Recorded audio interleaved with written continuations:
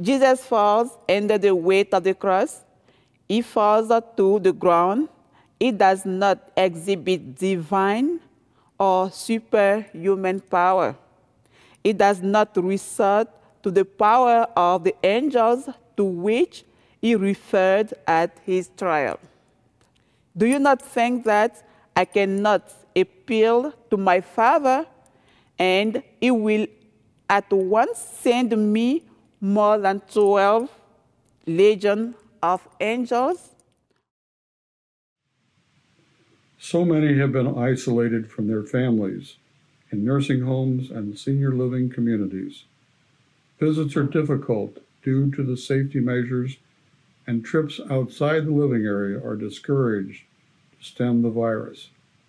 For many, one of the greatest fears is falling.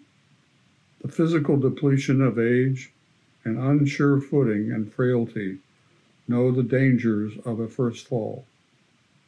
We look to caregivers for help lest, like Jesus, we slip and fall on the stone. Strengthen the weak hands and confirm the feeble knees, says the prophet Isaiah.